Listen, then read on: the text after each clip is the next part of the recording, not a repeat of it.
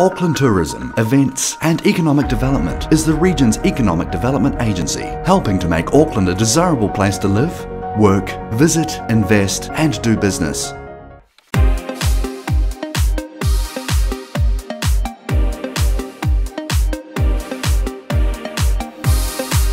Good morning, how are you today? So here we are, we're just under 7 weeks from the end of another decade, 2 decades into the new millennium, and for me, 3 decades since I finished at high school. So what have those 30 years brought to us from a technological standpoint? Well, internet performance has increased by a staggering 1 million times. Hard to imagine what an internet connection 1 million times faster than what we have now would look like. Computing power has increased by at least 1,000-fold. So if we compare that computing power increase to the increase in our own intellect in that time, I think it's fair to say that technology is moving at a far faster pace than what we are. So hence it makes sense for us to be harnessing that power within our organizations. Now, let me share with you a cautionary tale. When I started my career, I was working in the worlds of advertising, publishing, and the print world. Now, if I look back on the firms that were around at that time in New Zealand, many of them have gone. They've been disrupted by a wave of digital and technology revolutions. And even when we stand back and look at the big multinational players, many of those companies survived only because they acquired the new young upstarts that came into the field. So we have that choice to either ride this wave of the tech revolution or to be knocked over by it. So I think even if your industry isn't one that has obviously a big risk of being disrupted by new technology, I think it's fair to say that your clients and your competitors are going to be leveraging that 1,000 times increase in computing power. Now, the tech revolution creates many opportunities, and some people, some organizations, maybe even some countries may stand still and miss this wave of innovation. And for those, they're going to fall back behind. But we have that choice whether to step forward into this world and take advantage of the tech revolution. There's no benefit in fearing the future. We should step forward into this. Now, I believe the tech revolution is for all of New Zealand. We can all participate in this. And although not all of us are technically inclined, we do not need to be so in order to take advantage of the tech revolution. I believe that the tech revolutionaries are those that don't just look at the here and now, but they look ahead, they strategize, and they take action. Now, let's take a moment, if you will, have a think about where will technology place us in the future. If you look ahead 1 year, 2 years, 5, 10, 20, even 30 years ahead, what will you be doing in 30 years?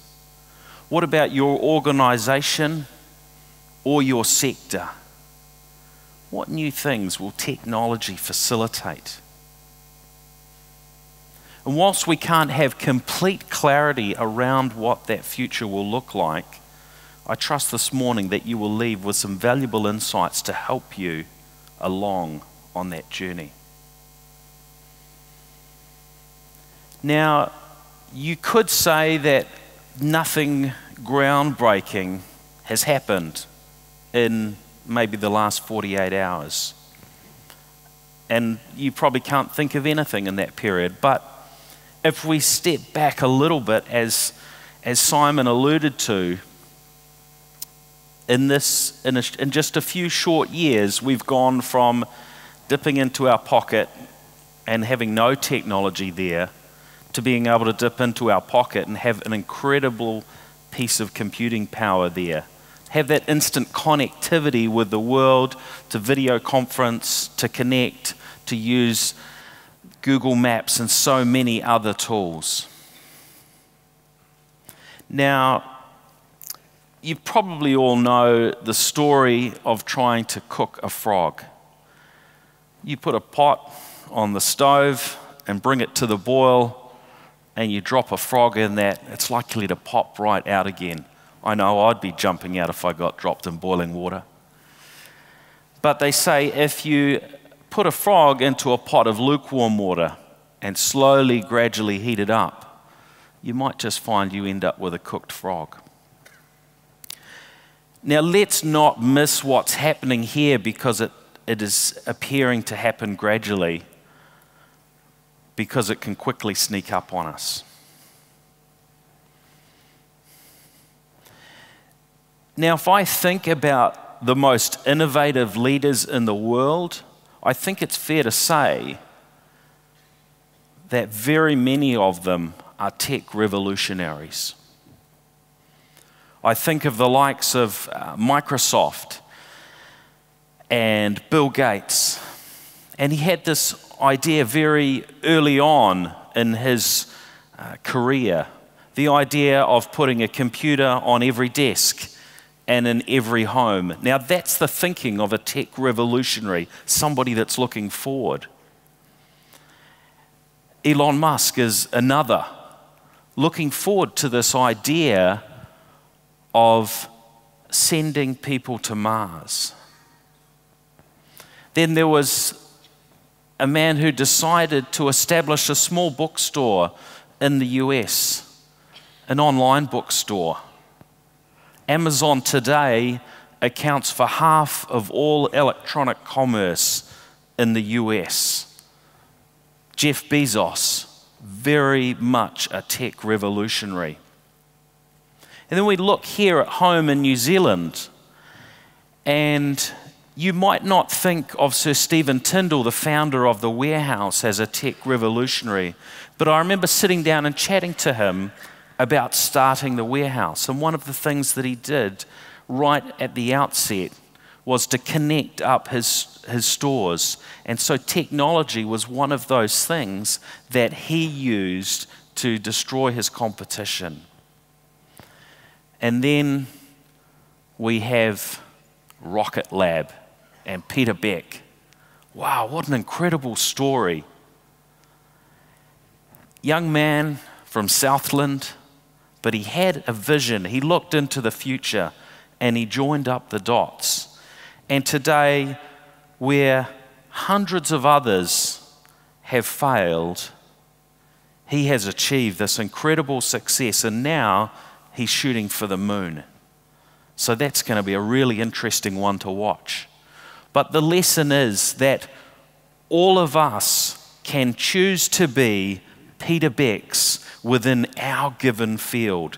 We can utilize technology just like Peter and his team have done so to achieve something incredible. Now, there are many dinosaurs out there in the world of business. Many business models and practices where the sun, it's fair to say, is setting.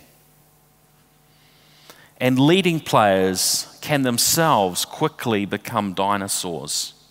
So let's look at some of those examples. Traditional taxi firms, for instance.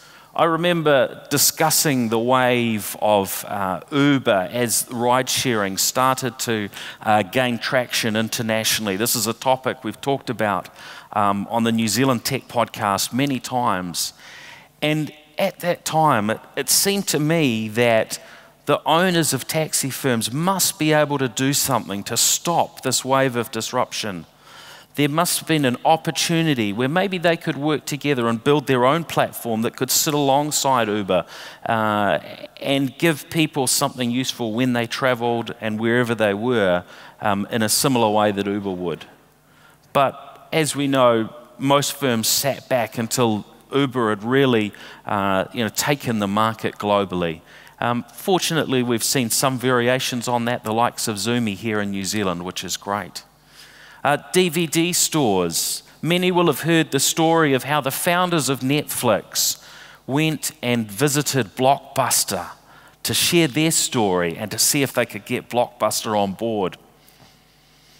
Now, they made a mistake that day at Blockbuster, and it's fair to say we all know the consequences because Blockbuster hit the wall. And the world of photography, we can look at Kodak. And I met with one of the ex-Kodak staff last year. He was the inventor of the digital camera. But Kodak hit the wall. They didn't quite manage to take advantage of the technology. And so if we look at all of the sectors that we operate in, there are similar challenges and risks. So when we look at these companies that have failed, what did they miss out on? Well, I think often a failure to innovate, a lack of vision, pace and agility, and in many cases, maybe tried to go it alone rather than looking outside of themselves and looking to partner with others. Now, on the flip side, some firms have done incredibly well, and often these are the new young upstarts. And there are many sectors where we've seen that great innovation. The space industry we've talked about. Digital payments, the likes of PushPay, PayPal, TransferWise. We've got the sharing economy, Airbnb, the Zoomies and Ubers, the digital video world, YouTube, Netflix, and many more. And the social networking world, LinkedIn at the moment, an incredible platform. If you're not using it, you should be, because this is a tool that gives you a great advantage. And then organizations, even in the non-profit space, that are standing out from others by doing new and innovative things, the likes of Charity Water and online fundraising platforms. Now, who here today would agree with me that often New Zealanders punch above their weight on the global stage? I think it's fair to say we often do, whether it's in sport, in business, and other fields. And the recently published TIN report highlighted that New Zealand's tech exports could, within just 5 years, become our top export earner. That's phenomenal. It's something that I think has crept up on us. We didn't notice that technology exports are growing at that sort of pace, around $1 billion a year. Now, while that's great for New Zealand, unfortunately we have a little bit of a challenge. Because if we look at our non-technology businesses and organizations, it's fair to say that we're probably falling behind a little bit. And as a country, we need to step up our pace and get moving. So let's have a look at some of those emerging technologies that are coming through, some of the things that are going to help facilitate this change right now and in the years ahead. And I've put a few of them up there, but we'll jump in and chat through a couple of examples. First up, I want to talk about the Internet of Things. Now, IoT, or the Internet of Things, is about connecting devices together, linking them up to the internet, being able to draw data and insights from them. What's an example of that? Well, in New Zealand, probably the farm sector is a good one to look at because it's so important to us. Now, just imagine putting a sensor in the ground on a farm. What could you achieve? Well, you could put in a sensor that tells you the moisture of the soil, or you could have a sensor that tells you whether there's a need for fertilizer. Now, how's that useful? Well, maybe you'll be able to save how much water you need to put into the ground and how much fertilizer that needs to go on the ground as well by having these sensors spread across a farm. And if you saved even 20%, that's going to make a noticeable difference in terms of time savings, in terms of cost savings, and of course, there's a positive flow onto our environment, which is fantastic. Now let's look at big data. Simply put, I would say big data is all about being able to derive useful insights from the massive amounts of information we have of all sorts of varying kinds. Information that's always changing, some of it's not always very reliable, but being able to draw those insights, whether it's from traditional CRM systems, whether it's documents we have, videos, but being able to access that as a whole. Now, the growth of data at the moment is incredible. The pace, mind-blowing. It's been said that in the next 2 years, humankind and our devices will create more data than has been created in all of history prior to today. You've probably heard it said that data is the new oil. And yes, it's true, data is incredibly valuable. But the question is, within your organization, are you tapping in and unlocking the value in that data that you already have? And are you thinking about how you will get value from future data? Now, robotics, drones, and automations. This stuff is fun. Also, I think it leaves us with some uncertainty around how our future looks. I guess what I like to look at is the opportunity to use these technologies to maybe remove some of the less exciting, the more monotonous tasks that exist. But it's really up to us to look at what are those opportunities ahead and to define them. Now 5G, this is something we've been hearing a bit about in the media, isn't it? Because in just a few weeks, 5G is going to launch here in New Zealand. Most of us are probably wondering, well, what are we going to do with it? Well, 5G is just one part of a bigger, ubiquitous internet. And here in New Zealand, we've done pretty well with internet connectivity. Of course, I talked about that 1 million times increase in performance over the last 30 years. But that connectivity through fiber, it'll be through 5G and 4G, Wi-Fi, and then we also have coming to New Zealand very soon satellite-based access that will be affordable and fast and fill in those gaps where today internet maybe is not so good. There's a satellite, Pacifica launching. It's going up on, in fact, it may already be up on a SpaceX launch this year. So there's some really interesting possibilities that creates when we have this completely ubiquitous internet. Now, who isn't a little bit curious about AI, artificial intelligence? Where can it take us? Now, I've put this video up today because I think it's actually just cool. This is the same car I drive, but it's running a newer iteration of the software than is made available to the public. And it gives us a little taste, seeing this car be able to drive itself completely on a journey without any human interaction, gives us an idea of where we're going with artificial intelligence and how good it will be in the years ahead. Now, applications, they've been around for so long, and many of us that have been involved in the tech world in any way may have cut some code in our time. But we're moving into a time where it becomes easier and easier to develop applications and software. And I saw this data shared at a Microsoft presentation showing just how quickly things are going to step up in terms of the development of applications.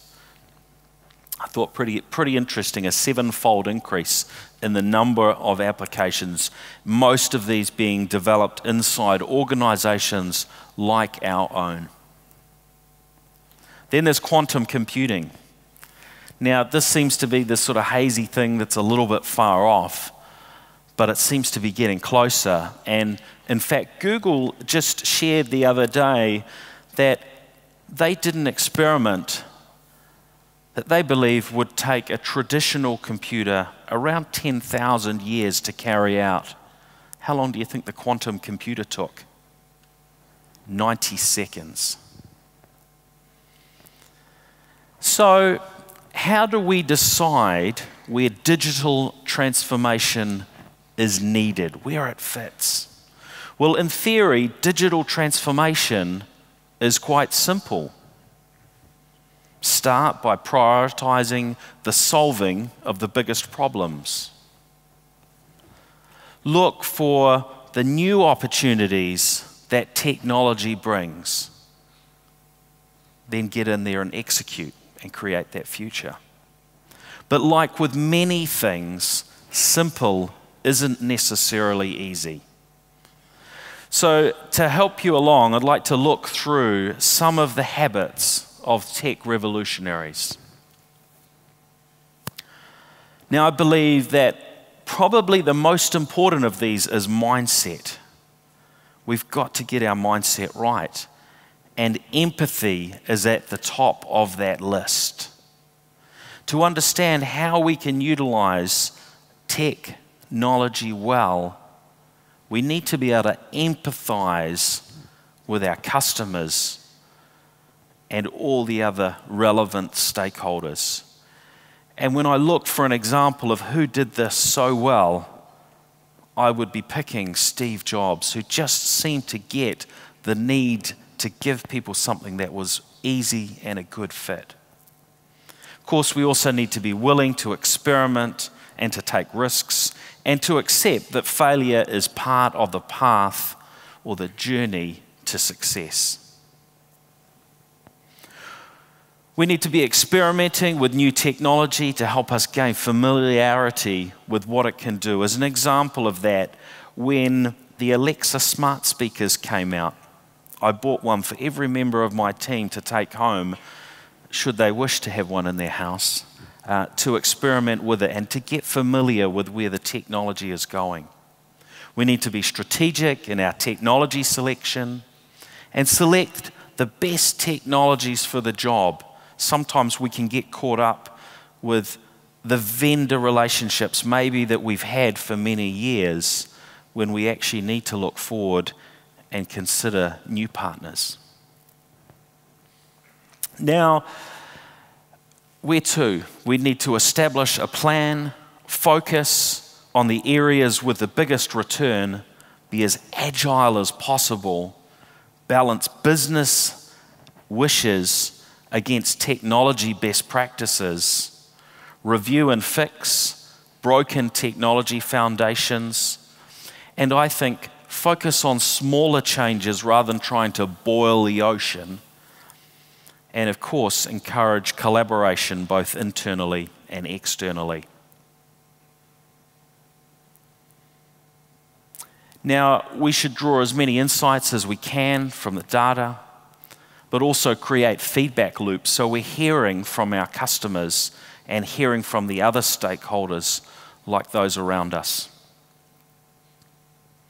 And of course, it's critical that we grow our skills and the skills of our teams. We've got to keep up and attune to what's going on. So how do we do that? Well, I'm a strong believer in continuous learning.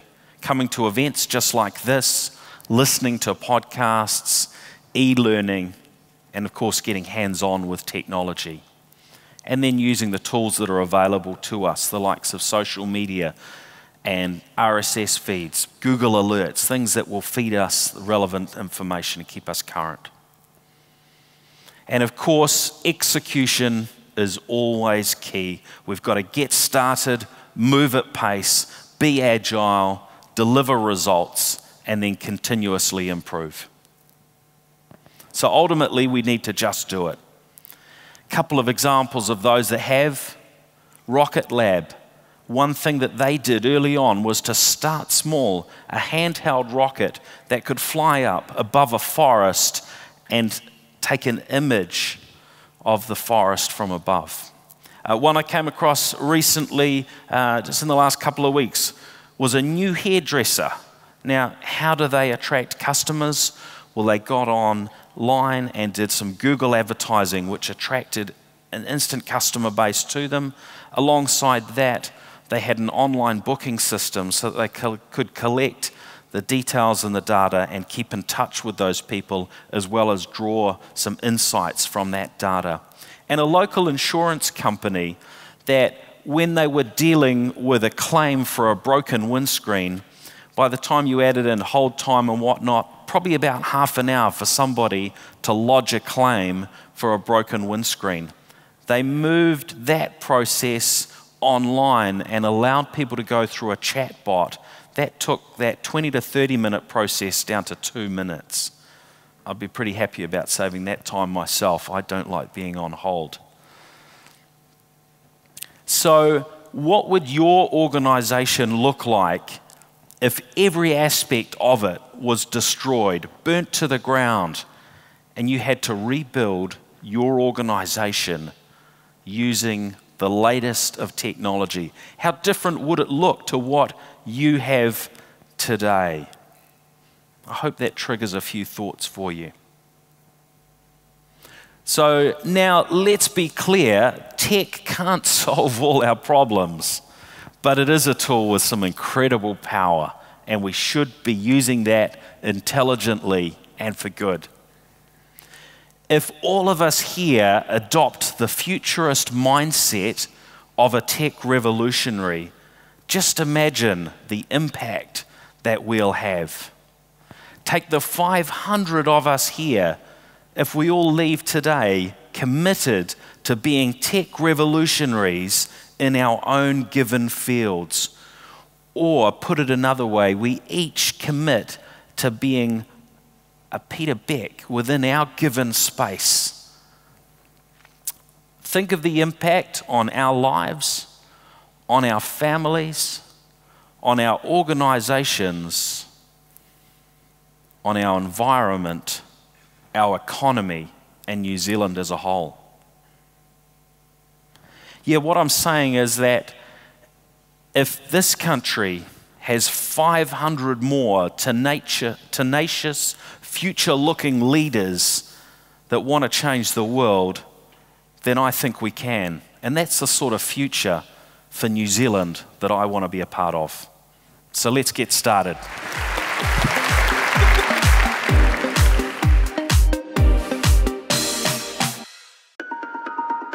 Auckland Tourism, Events and Economic Development is the region's economic development agency, helping to make Auckland a desirable place to live, work, visit, invest and do business.